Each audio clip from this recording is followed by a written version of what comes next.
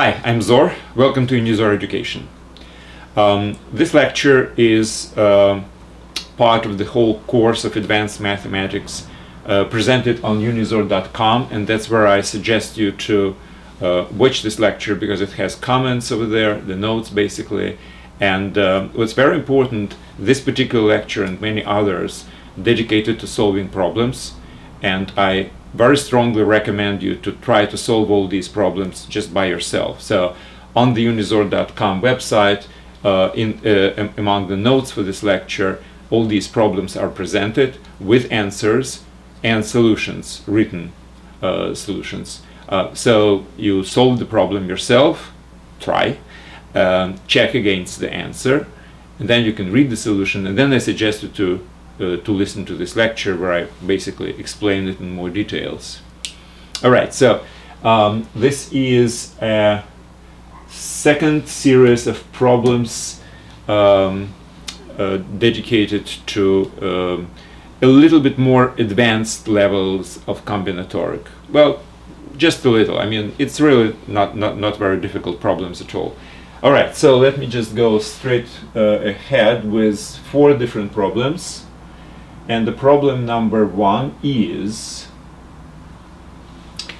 you have m objects and n objects. They're all different objects. Now, the question is how many different groups of objects which contain x objects from the m sets and y objects from the group of n objects positioned in a certain order. So order is important. So again, we take x objects from the first group of m objects and y objects from the second group of n objects. We position them in some order, all these x plus y objects. So the question is how many different sequences of x plus y objects you can get. Alright, so basically the problem can be like reformulated in the following way. Well, how many different groups of x objects from these m can be obtained? Well, we write it down. And how many different groups of y objects of these n? We write it down. Now, how many times we can basically permutate them to get certain different sequences of these objects. So that's basically the formulation and the plan to solve the problem. So the first number is how many different subsets of x element out of m exists. Well, that's obviously number of combinations from m by x. Now with each of them there are certain number of combinations of y objects out of n. Now each of that can be combined with each of those, so that's supposed to be multiplied. Now when we have a set of x objects from here and y objects from here, we really can put it in some sequence, right? So we have x plus y objects, and we can actually have x plus y factorial different sequences, right? So that's the answer. That's the answer to the problem. So that's number of subsets of x elements out of m, number of subsets of y elements out of n, and then we permute all these x plus y objects, and we are multiplying them because every one of them is valid with everyone else. So that's the end of this program. Next, you have n points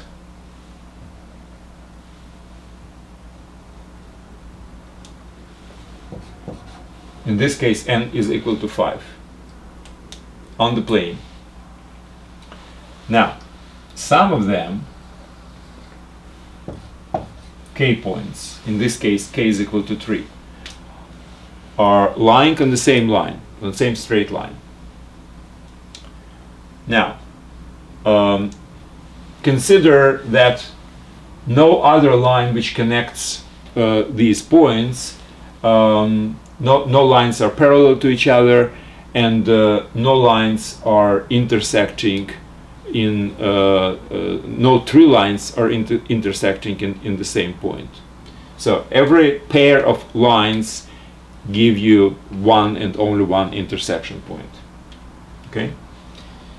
Now, question is, how many lines exist that connect the pairs of these points?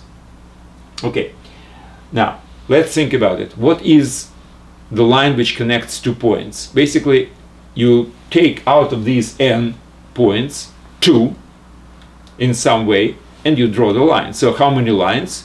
As many pairs, in theory, right? So we can start with this number of combinations of 2 points out of n. Now, however, since these k points are lying on the same line, all the different combinations which include pairs from these k are actually the same.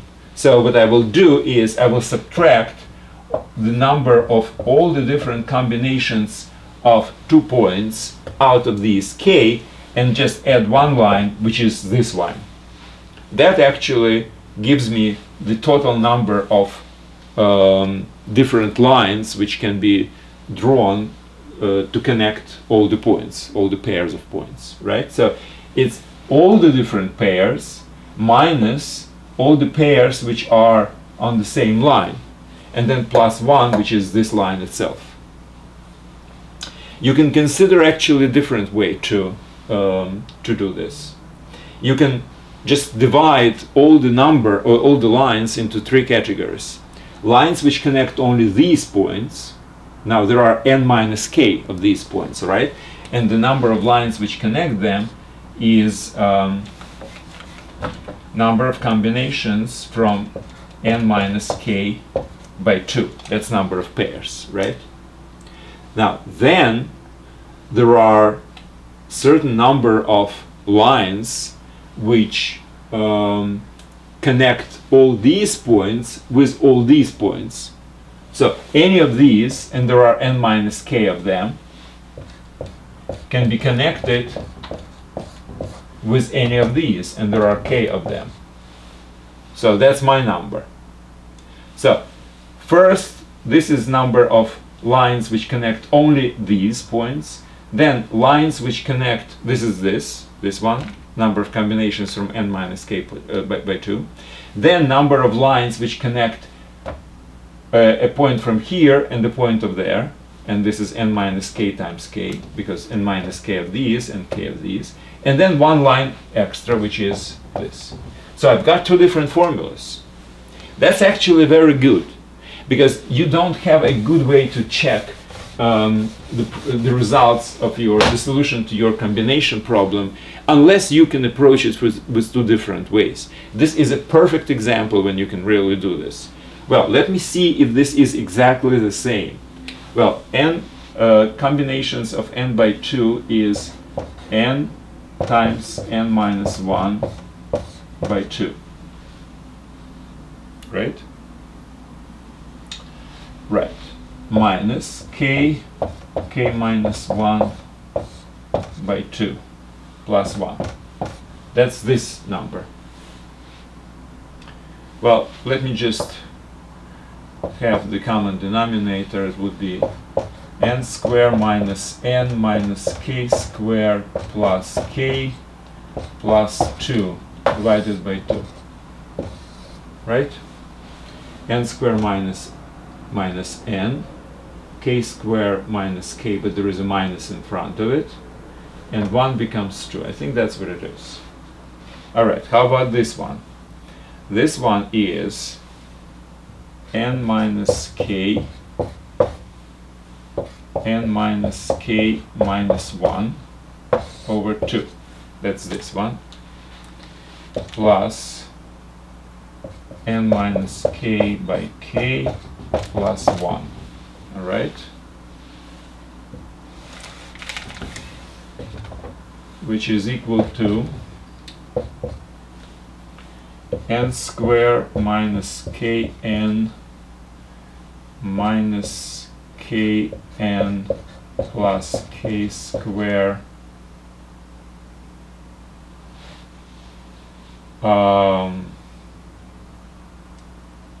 minus n plus k. That's this one.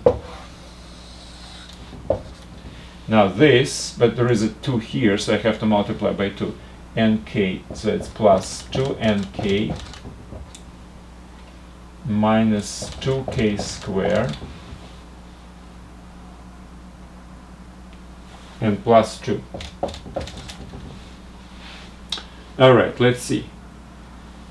K square and minus 2k square, that's minus k square, which is fine. Kn, kn, and plus 2kn, these are cancel out. N square, minus n, plus k, k square minus 2k square is minus 2k square, and plus 2, exactly the same thing. So that's the checking, and this is the perfect way to check the answer to a combination problem, the combinatorics problem. All right? If you can really approach it from completely different ways, and formulas are completely different, as you saw, but you have the same result after you simplify the formulas. So I'm absolutely sure this is the correct decision. All right, now next one. You have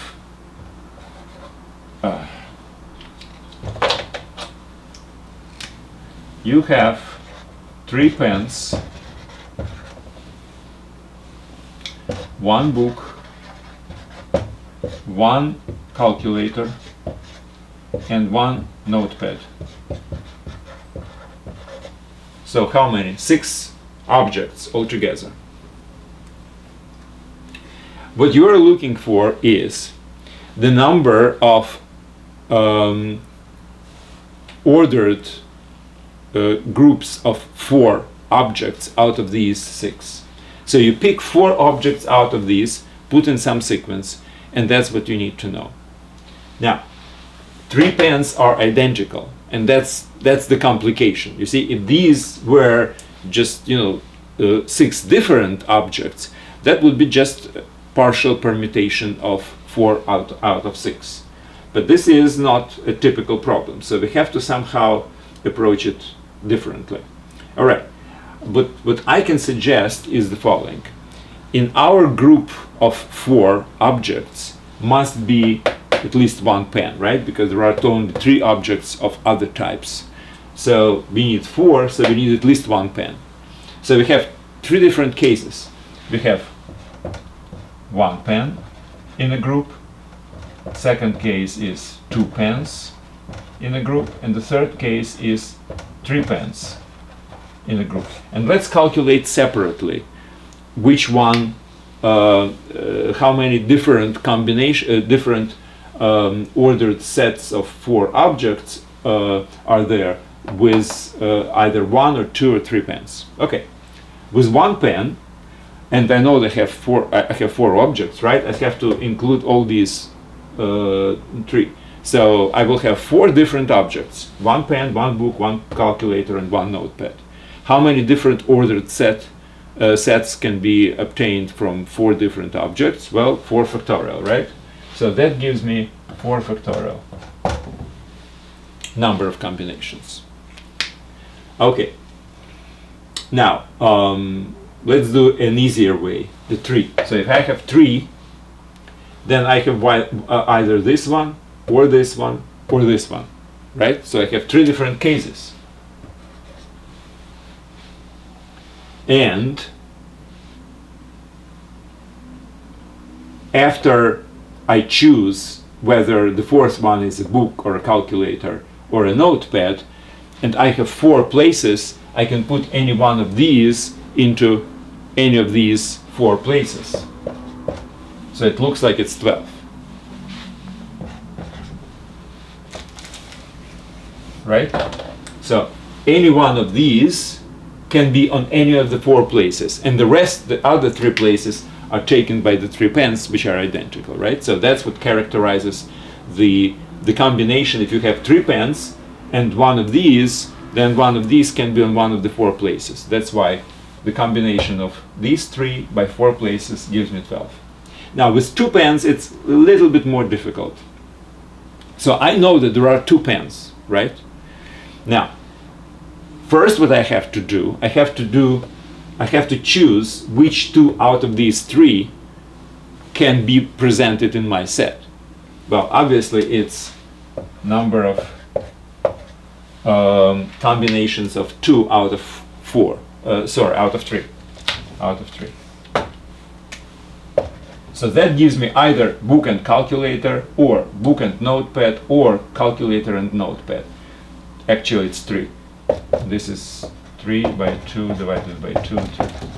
So this gives me 3 choices of the pair of these. Now, when I have already chosen 2 objects which are not pens, now I have to position them properly. Well, I have 4 objects. I can have 4 factorial different combinations, right? But I have 2 identical ones, which means I have to really divide it by 2 factorial, because I can permute these 2 which are identical in any way without really changing the permutation, right? So the total number of permutations I should divide by the number of permutations of identical objects. That's part of, by the way, of the lecture, which one of the lectures which I did before. So that gives me what? 12. So I have to multiply the number of pairs which I have chosen out of these 3 by the number of different positions for objects out of 4 objects with 2 identical can take. So that gives me 3 times 12, which is 36. And this is, by the way, 24. So the total number is 72. That's the answer. Would be nice if you can come up with some other way to do it and get the same answer. All right. The next one. All right. So you have n points.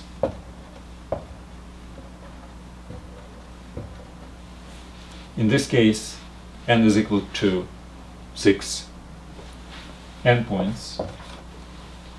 You have to pick k out of these points and make a polygon out of these k. Let's say I choose 4 points, so I can make this polygon. Or I can have this polygon.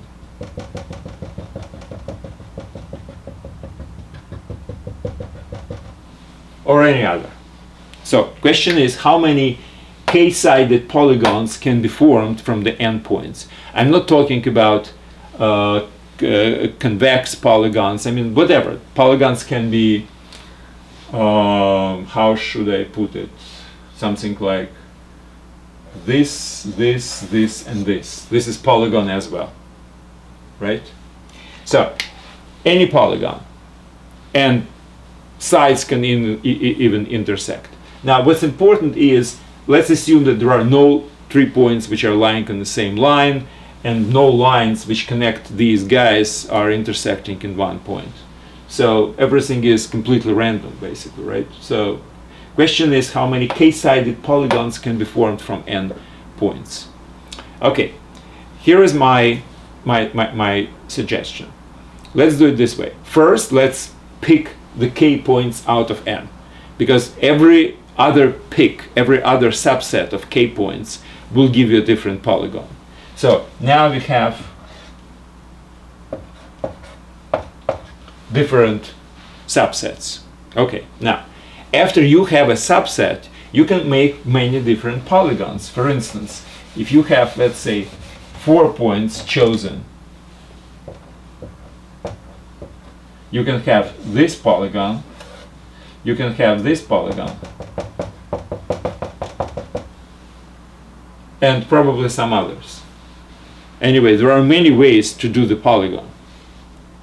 So, basically what I'm saying is that if you will enumerate all these points, all these k points, which are forming the polygon, put them into one sequence. This is number 1, this is number 2, this is number 3, and this is number k. And then you just draw from number 1 to number 2, from 2 to 3, from 3 to 4, etc. to k, and from k back to 1, and that gives you a polygon, right? So presumably you have k factorial different permutations of these k points, how to put them in order, and that gives you k factorial different polygons. Yes, but there is one more consideration which we did not really take into account. If I have these 4 points, and this is my number 1, this is number 2, this is number 3, this is number 4. So 1, 2, 3, 4, this is my order, okay? And that's the polygon, obviously, it's this one. But if I will put them in different order, 2, 3, 4, 1, 2, 3, 4, 1, it gives me exactly the same polygon. So what I'm saying is that any cyclical permutation, which means 1 goes to 2, 2 goes to 3, etc., or 3, 4, 1, 2, or 4, 1, 2, 3, any one of those gives exactly the same polygon. And how many of these cyclical permutations exist? Well, as many points is. But I can start from any point and then go in sequence along the same polygon, right? So it looks like I have 4. One more consideration. I can go in a reverse order, right? Something like 4, 3, 2, 1 also gives me exactly the same thing, right? So I can go either from bigger to smaller, or from smaller to bigger, well, counterclockwise or clockwise, whatever it is. And so I have another k different permutations which are identical. So basically I have 2k different permutations. It's cyclical permutations forward or backward. All right? So that's why I have to divide it by 2k. And that's the number of different polygons. So I divide it because all these permutations give exactly the same polygon. And that's the answer, that's the end of it. And I would suggest you to go back to the unizor.com and try to solve all these problems again just by yourself. Now you basically know the solutions. If you can, try to come up with maybe a different way to solve the problem and get the same result. That would be the best, actually.